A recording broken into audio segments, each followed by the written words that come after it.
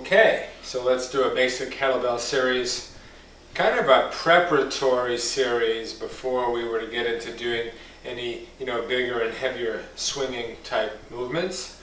So I'd like to start with actually taking your heavier kettlebell, setting it out in front of you a little bit, nice ready stance, and first of all, just a deadlift, say, standing up and then sitting back, maybe lightly touching, shoulders draw back a little, arms just hang down. So pretty easy move, even with your heavier kettlebell. I want to show a side view. Sitting back, weight in the heels. Notice the chest staying lifted. Right, much easier on the back. Okay? Now, in fact, we could go to one arm at a time, basic variation. Okay? Still pretty easy. Getting the grip and shoulder warmed up a little bit. Now let's set it down to switch, and a few on this arm, and a side view. It's nice to draw back a little bit more there. Now, if I set it down to switch, alternating every rep a few times, just a nice variation.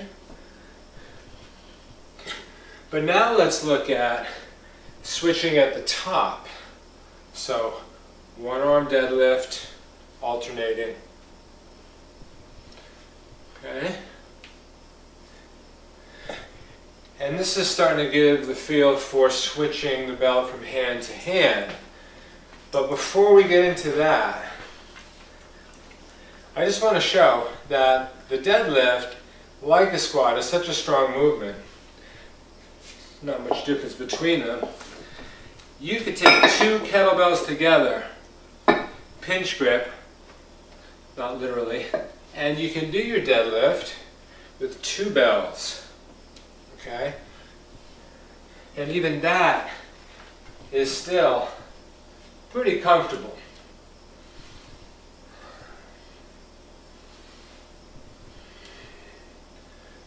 Okay, so really warming up the legs and back. So, let me have you take maybe what would be your lighter kettlebell if you have multiples. Though as we go, you can really get a lot out of these moves by increasing the weight. Around the body pass. Okay. And switching can be nice to use the hand. Keep your abs engaged. Maybe move the bell a little quicker. Really a nice exercise for what it is, just warming up. Hand. We're going to look at taking it up and just alternating every time around to really work some core. Okay? But now let's look at taking it between the legs with the squat. So a pretty wide stance. Send it back and around. So I like to have you stand up fully in between. I mean, you could stay low if you wanted, but it's nice to come up in more of a full squat. Okay, so warming up. Now let's go the other way. Go back to front.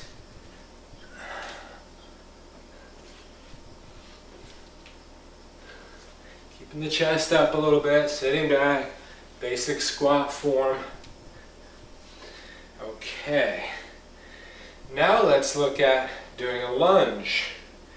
So if I step forward with the opposite foot from the hand that's holding the bell, I'm going to bend the back knee down, send it under, and then step back. So let's alternate those a few times, a bunch of times. Now I want to show a side view.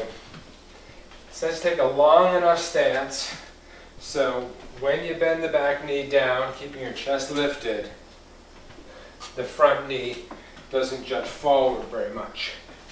Again, basic lunge form.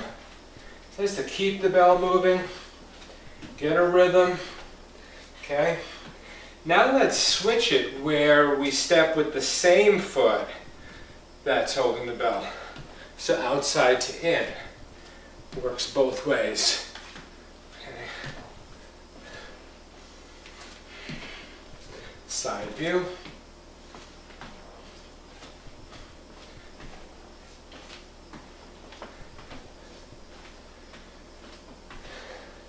Okay. Now I could do this with a reverse lunge, would be a fine option. Okay. In either direction. But let's go ahead and move on. So I want you to switch the grip here. So instead of the pretty standard fingers around the front, come around the sides of the bell where the thumbs are in front and your fingers are around the back, and get down there pretty low. Now I want to have you do a bicep curl from here. So the bell turns upside down. Really has an interesting feeling to it compared to with hand weights or barbells. Okay? So there's quite a bit of wrist action there. In fact, we could accentuate that a little bit. But now let's go up overhead with a press. Okay, so it's nice to really get it up there. Take the arms back.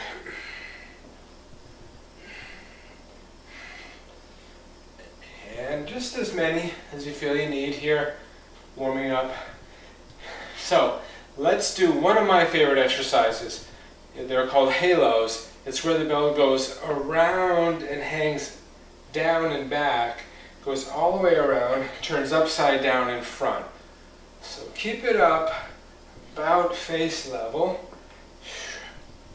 I mean, it could lower down here, is not bad, but keeping it up is a little better.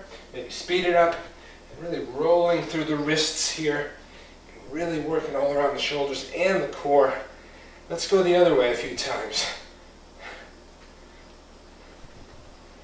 Okay, trace that halo.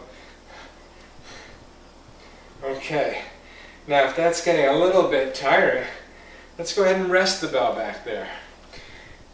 This is an interesting series, little option for you here. Could be to just do a squat, resting the weight on the upper back, like you might with a barbell in a rack.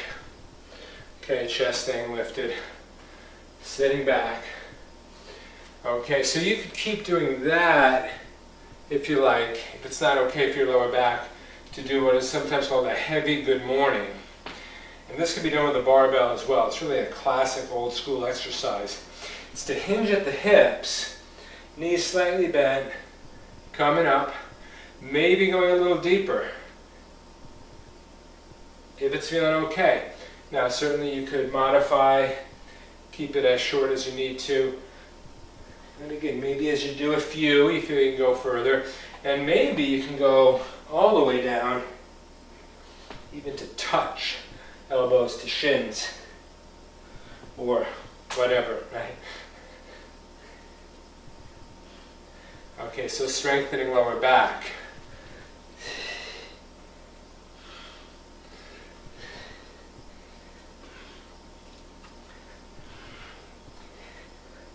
So with resting the bell there, we gave the arms a little rest. So let's go ahead and get back into now triceps. Pressing overhead, tricep extension. Now, when you come down, make sure you don't bonk yourself on the vertebrae back there. This is a non-contact sport at this point. Now, maybe when you come up, you turn the bell to that bottoms up position. Really staying engaged through the abs, so we're not arching the back. Maybe keeping it up there, doing a few wrist flexions. Now, one other thing, if you're feeling adventurous, probably in a wide stance, is the overhead squat, right? Really trying to keep the chest up and sit back.